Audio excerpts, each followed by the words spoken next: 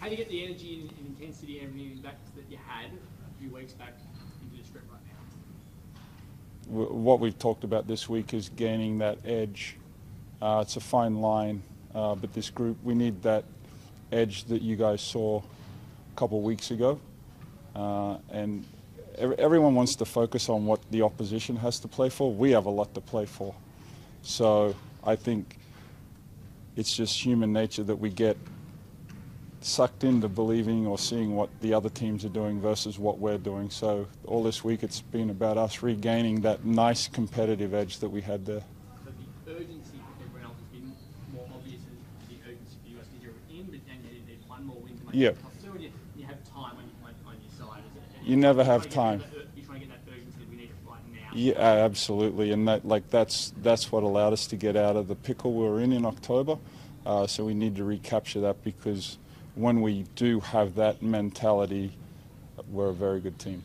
A couple of weeks ago, you got the players together in the middle of the court down here and told them, I think at that point you won 12 or 14, and you said we've got to keep improving. And then you've had a little bit of a dip now. What do you put that down to? Is it complacency from the players? Look, you can use whatever word. We just haven't been playing to the level that is necessary to win games.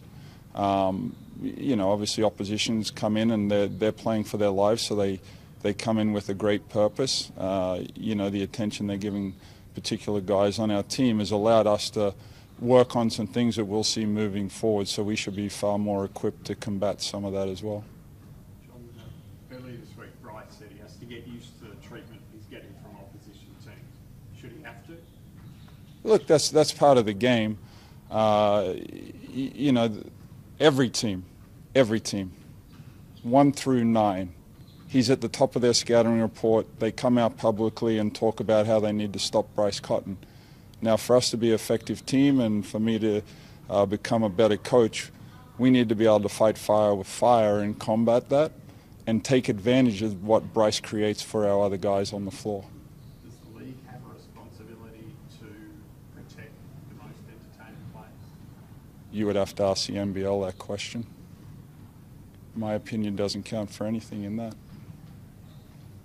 This week the Wildcats were handed a suspended fine for the Christian Dribble concussion. What has been the explanation to you about the handling of that scenario? So for me, player welfare is always at the front of my mind, irrespective of what that looks like on the floor.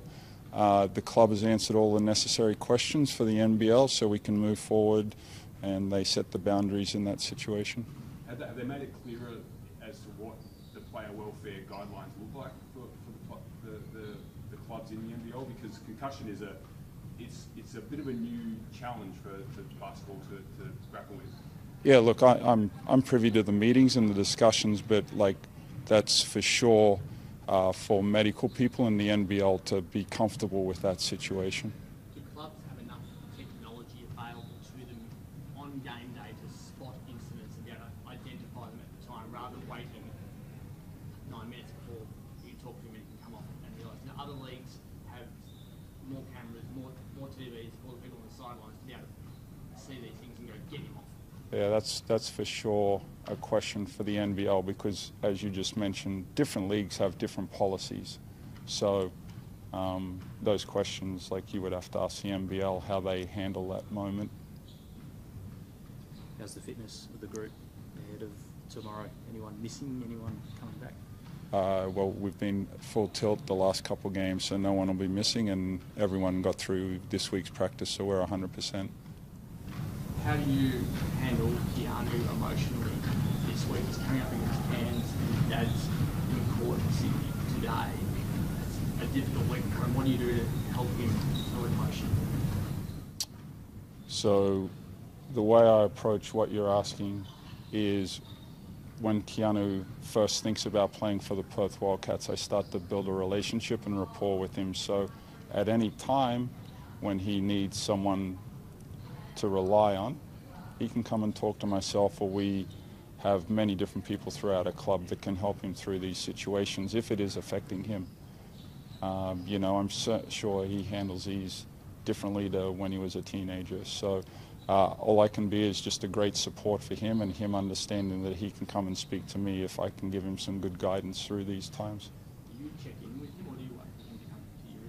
I check in with all of our players all the time. It's a responsibility for our staff to make sure we understand where our players are, because we worry about the result of a game. Athletes, players, they have life to deal with as well. So would not be a good coach if I'm not worried about that part of it, because that's a huge part of their day-to-day life. So if we're not checking in, we're not doing our job. Spinning really big foot as well, like Yeah. form of the court is Correct. So you want him that to maintain. For sure, and he came with a high level of expectation for himself and for what his play would mean to this team. I think he's slowly feeling very comfortable within our group and the impact. But then on the flip side, his teammates understand him a whole lot better as well. You know, like Ty Webster's a great example. Like, he was with us at the end of last year. You would say he's feeling pretty comfortable with our group now. It takes time, especially when you're coming in and you're not trying to upset the apple cart, but there's moments that it's okay to upset the apple cart because you have to put your personality on the team. You had Ty and Hiram having all the fouls last week, which impacted the team. If you look back on that and it worked out, was it just bad luck on the night, or is there something they need to work on? Yeah, so like more so Hiram Harris, like, and this was my discussion with him this week, is you look at his career, he's just been a fighter just to make a roster or a development player, put his own money into making himself an NBL player. Last week, first time he's dealt with a situation where a team really relies on his responsibility. So for him to get in foul trouble as quick as he did, it allowed him and us to see the influence he has on the game. Where any of the other previous teams that he's played for, he gets 3 fouls in that situation, the coach subs him out and goes, great job. You know, so it's a huge learning curve for all of us involved, and like a great accomplishment for him to see the value that he is to this team right now. Is there any extra pressure? I know you don't like talking about expectation from the crowds. I'd like the loss in Damo's retirement jersey game, your last home game for the regular season, and the chance to lock up the second spot. Is there extra pressure on the playing group this weekend? No. There's no extra expectation from within the playing group to perform in front of the Red Army for the last time in the regular season and to get a home final? Like, our expectation is the same. I come back to, we've just lost a little bit of that edge of just finding a way to win a game. We look back at our Breakers game, 2:40 left in the game. We have a very good look from the three-point line. It goes down. You're probably asking me different questions. So we still had our opportunities. We just need to bring that, like, competitive edge that we had there, that we've just let not, you know, it hasn't shone in the last 3 games probably. How important is that top 2 finish then? Very. So then is this weekend not extra important to secure that top 2 finish? If I'm taking one game at a time, we'll get the job done and then we move on from there. The beauty of how we've approached this season, if we slip up, we have other opportunities. But my day-to-day approach, my game-to-game approach, like, we don't change the mentality and the way we attack a game. Like, I got asked yesterday, what are you doing in the FIBA break? I haven't even thought about the FIBA break. Like, I know you guys think, you can ask any player. We go game to game, day to day, because consistency wins. So until we get that level of consistency and the edge comes under that, it doesn't matter what's happening next week or a month from now. If we don't have it, we're not going to get to where we want to get to. Thank you. No worries. Cheers, guys.